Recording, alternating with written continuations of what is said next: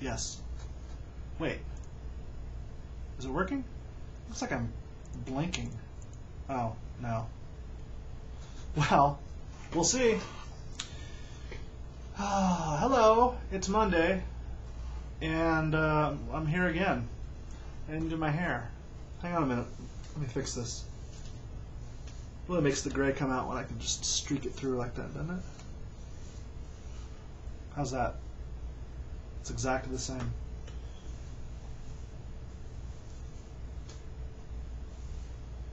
There's no hope for me. I woke up early. Well, as early as I could. And really busted my hump to get here at 8 a.m. for an 8 a.m. meeting.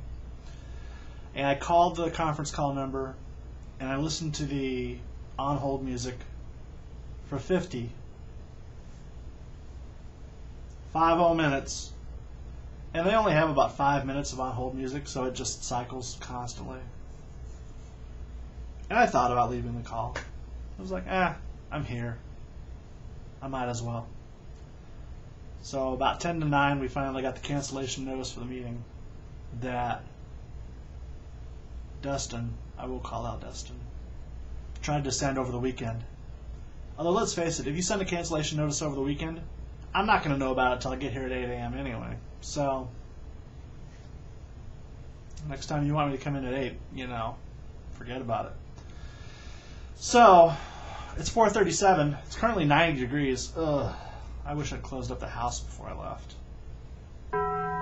It's now 4:38 p.m. and it has hit 91. In fact, WeatherBug says it's hit 92 so far today. I don't know. Temperature usually doesn't go down by now, but it may be getting cloudier outside. We just got a severe weather storm warning, a severe thunderstorm, but not even a thunderstorm warning. Actually, it's a flash flooding warning. We may get 3 to 6 inches of rain, or we may not. But with the ground already saturated, any significant amount of rain is that much more significant because it can't soak into the ground, it just runs off, and you end up with a creek out front instead of a road. I know about this all too well because I totaled a car in a flash flood once. I'll spare you that story. Coming up on 7 years since that happened, can you believe it? Won't you please stay hydrated? So, we're back. That's number 109. Let me ask you something. Do your 9s, do you prefer them that they look like this 9 right here? Or do you prefer like that? What do you think? Just like standing up on its leg like that? This is the kind of shirt that never stays buttoned. Watch it unbutton itself very soon. So do you like it like that or do you like it like this?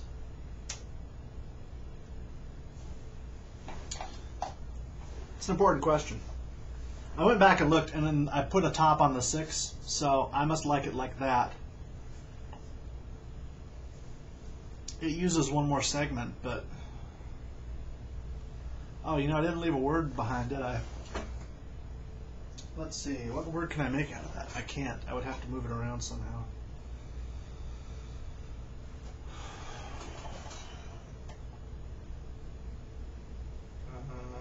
There we go. Look, it unbuttoned itself again. The problem is that the shirt is the wrong size. I think it's probably too big. Do this. Here.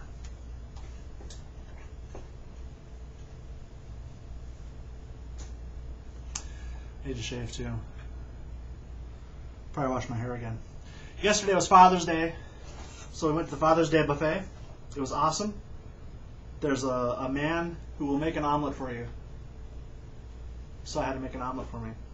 The way that it works at this restaurant is you get a little dish and you put everything you want in your omelet except cheese in it. So there's a little ground beef thing, some ham, some bacon, mushrooms, onions.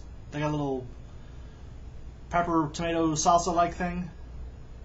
They have garlic, anything you want. And then, once it's done, and they put the cheese in it, you can really go over the top and put pesto sauce on top of it, so I did. So as soon as I got home, I was in a food coma pretty much. Called my dad, but he wasn't home, so I had to take a nap. Call him afterwards. But I was awake for the last part of the NASCAR race. Dale Jr. won. Hooray! Dale Jr. won. Nobody cares. Well, a lot of people care about Dale Jr. winning, I have found out. Of course, now that he's won, will they start over? Is he going to win again? Or will they be good for a while? I don't know. I'm excited that the road race is coming up. The road race they usually have on Father's Day. They didn't this year. I can't remember if they did last year or not. But it's at Sonoma, my home track. I've never been there, but always more keenly interested in it when it's up at, I don't even know what they call that place anymore. It's not Sears Point. It hasn't been for years. But I don't even think it's Infineon anymore either. What do they call that place? Craig would know. Craig's not watching. Susie, are you watching? Craig and Susie usually go because they get some promotional consideration.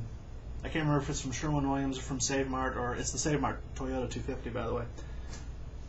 But they always go, and they always get pretty good seats, and they always take pictures, and they always look out for Boris Said just for me. And last year they got a picture of Boris Said and David Gilliland, and that was like the most perfectest thing ever. But I don't know if that's going to happen this time. I'm assuming they're going out because I believe they've been training their son in the fine art of NASCAR and specifically road racing. At least from the Facebook pictures of his Hot Wheels.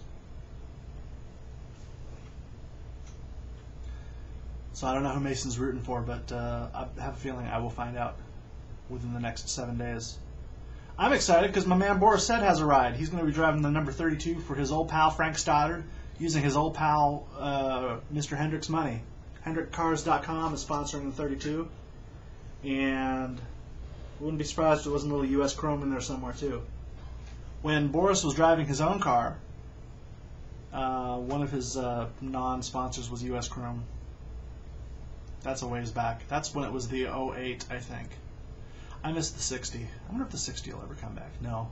I'm actually surprised Boris is in this race at all. I kind of thought he was out, but I guess he's still valuable as a road course ringer. Ironically, it's not. There's no irony at all, but last year he was driving the 51. Kurt Busch is in the 51 this year. Somehow, still has a job. Kurt's actually going to go between Wisconsin and California. The nationwide race. Aren't you interested in NASCAR? The nationwide race is at Road America in Wisconsin. Almost a home track for me. But again, it's tough to go to a road course. This track is over 4 miles for one lap, so you really would not be seeing much of it in front of you unless you had a big screen at the same time. But it's always intriguing, and I'm always interested in going. And if Paul Menard were in there, maybe I'd be more interested. But I don't think he's racing this week because it's tough to go between Wisconsin and California. I don't know if anybody's doing it besides Kurt. Maybe Joe Nemechek, but nobody pays attention to Joe. Old front row Joe. That's your NASCAR update. That all came because that's what I watched last night. And after the race was over, I watched the NBA game on mute, which was just as well. What a joke.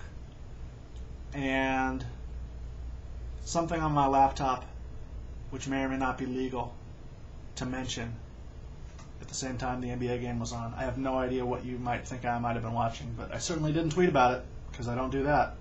Speaking of tweeting, I'll be tweeting Monday Night Raw tonight, so if you happen to be watching the show, why don't you say hi? Actually, why don't you say something so phenomenally amazing that I will retweet it to the world. And then if I happen to say something phenomenally amazing, you can do the same for me. Deal. I think my 10 minutes is up. It's hard to tell. I don't have a stopwatch on this watch. This was one of my birthday presents, and I really like it. It has quite a glow. I'd have to turn the lights off for you to see. Actually, why don't I do that? Can you see it? Not really. Can you see? Actually, look at that. That Space Invader back there. He's really glowing. All right. My 10 minutes is up. Thank you for watching, and I'll see you tomorrow, by which time this camera will have adjusted to the lighting in the room.